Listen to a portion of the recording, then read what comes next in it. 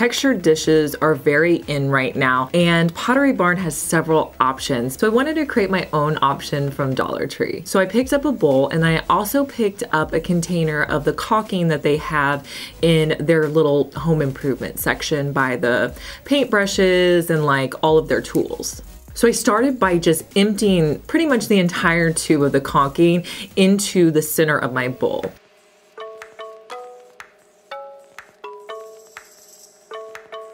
I just took the spatula and moved it around till I kind of got an even coat around the inside of my bowl. Now this does not have to be perfect because of our next step that we're going to do.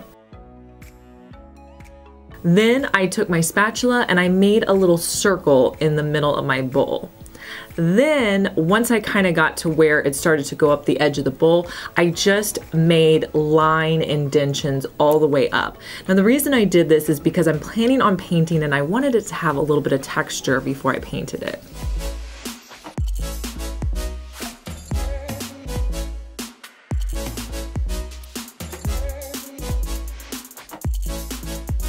So let that dry completely, like 24 hours. It may not take that long. Sometimes when you're using a lot of layers like that, it's just better to let it dry overnight. So I came back the next day, and this is always the fun part for me, is picking out the paints and figuring out, how I'm gonna put it all together. So I grabbed my Vintage Effects wash paint, and I will link that down in the description box. Several of you told me that it's back in stock at Amazon, so I'm excited about that. And I'm just gonna take a foam brush and lightly brush around the bowl. This is just going to bring out all of that detail that I just put in.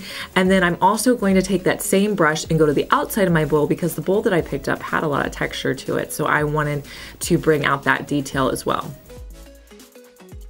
Now from here, I like to step back, see, what I need to add. I felt like I needed to add a little bit of gold and maybe another shade of brown just to kind of give it more dimensions. So I grabbed a couple of acrylic paints that I had and added that in.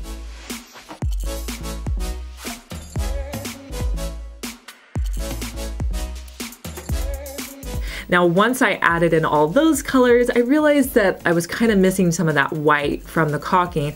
So I came back in with my Waverly white and just added some white. So that's the fun thing. Just have fun with it. Add colors until you're happy with the final product. And here's a look at how this bowl turned out.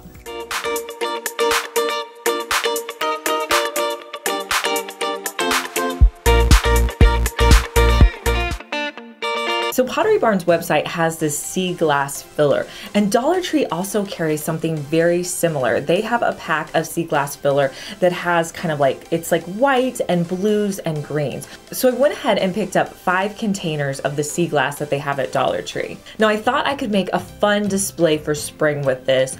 So I grabbed one of the trays that they also have at Dollar Tree, and I'm gonna start by painting the tray with 2 coats of Waverly white chalk paint.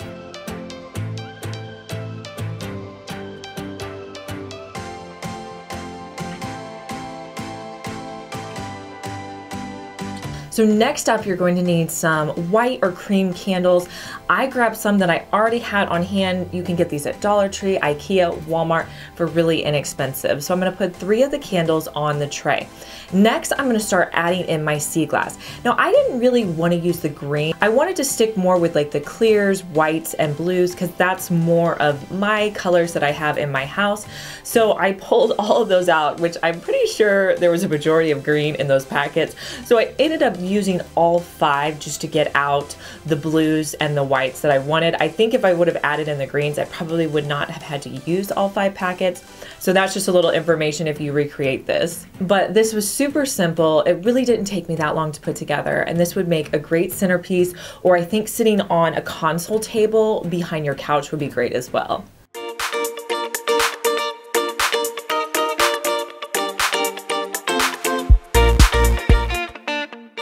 Hey guys, I'm Liz and you're watching my second DIY channel where I post daily DIY videos. You may be familiar with my main channel, Liz Fenwick DIY, but I'm glad that you found me over here on my second channel. Make sure that you're subscribed so you just get notified every day when I post our daily DIY video.